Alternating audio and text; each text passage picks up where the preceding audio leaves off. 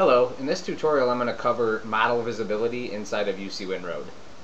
And to start with, I want to go over the visibility of the terrain, which is under Visual Options and then the Terrain tab. You can see in this top left here that the terrain view distance is set to 2,500 meters. So as I move back, you can see that the terrain is moving back with me from 2,500 meters from the camera. And this will change in real time. If I kick this up to say 5,000, you'll see it gets farther back. Generally we like to keep it somewhere between 5 and 10,000 depending on how many models you have in the scene, because the farther the view distance is, the more models will be loaded. So 10,000 is generally a good number to have if you, for an instance like this where we have a longer road where we want to be able to see the end of the road and see the mountains that make up our scene and be able to fly back and forth with the mountains not moving. So we'll leave it at 10,000 for this. So as far as model visibility is concerned, see this tab right next to the visual options. This is the current model visibility, and there's now, before, and after. And I'm just going to place some default models around the scene that already come with this. So we'll put some apartments over here.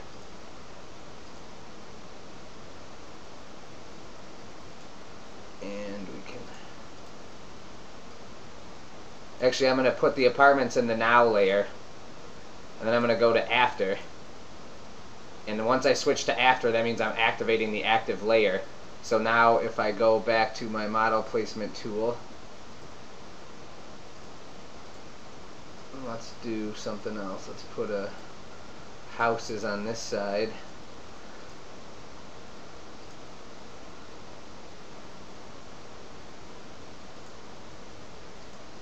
And then see if I switch to before or now, the models that were in the after are not there.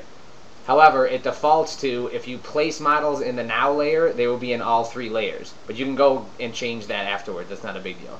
So you can see that the houses that I placed in after, I'm actually going to place them in before as well, so we can have all three layers. So we'll put a different model in the before layer.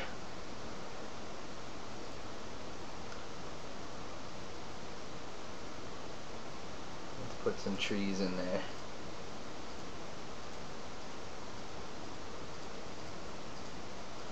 So these models are now in the before layer. I'm just populating my scene with some things. So now if I close this, and if I go to now the ones that I placed in before are not there, after, but these buildings are always going to be there because I placed them in the now. However, you can change that. So say I want the buildings to only be in the now and not be in the before and after.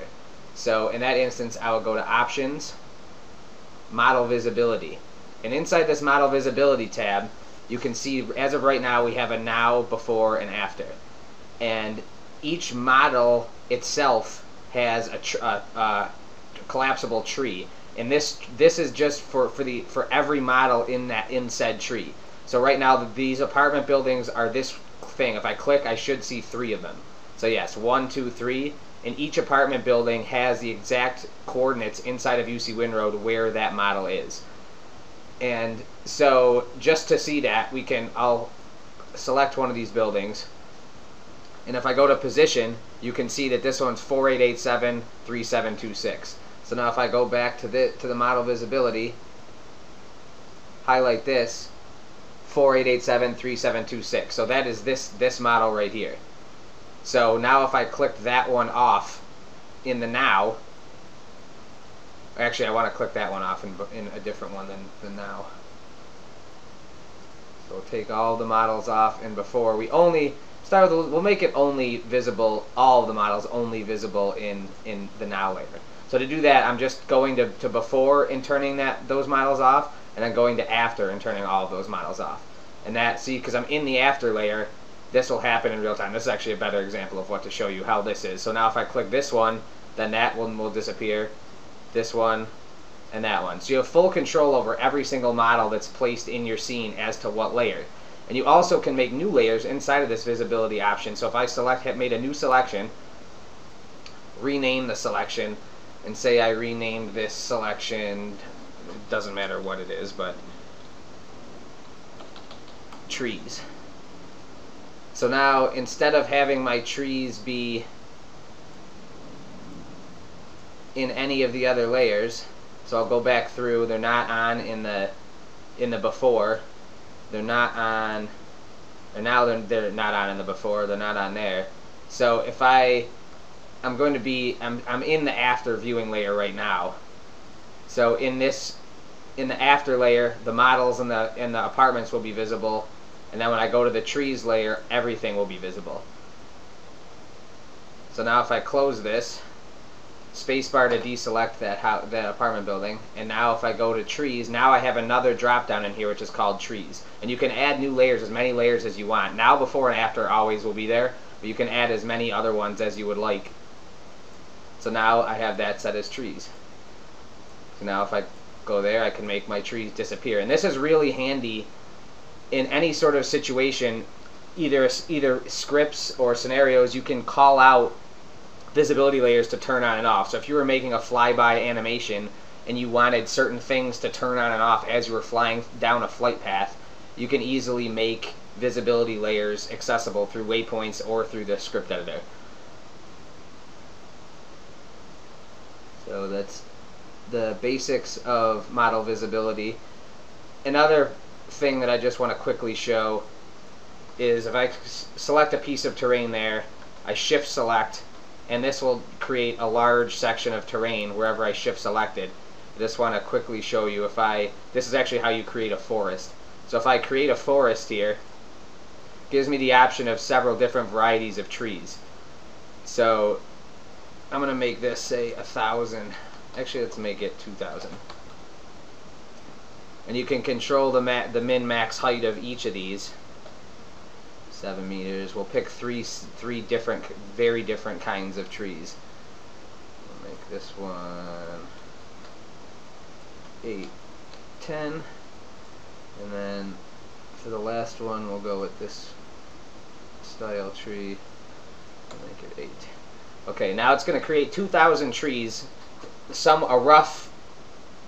Roughly a third of it each will be in there at these varying heights. Okay, so I just made this really dense forest that actually goes across my road. But we'll forget about that for right now. But that's a very easy way to create trees. But now, say I wanted to add all of those trees, or only some of those trees, to my visibility layer of trees. So now I'm going to go to the now layer, or say I wanted to add some of them to my now layer. So I'm going to go back to my model options, model visibility, and now I can see that the three bottom ones are the three that I just created the forest. So these are going to be very long lists of trees, because there's hundreds of each tree in that forest. So now I'm on the now layer. Now I can click and see, okay, so now that's all of that variety of tree. That's all of my yellow variety of tree. And that's all of the other one. So you can easily control the visibility of multiple objects in a scene with this visible models tool. So that will do it for this tutorial. Thank you.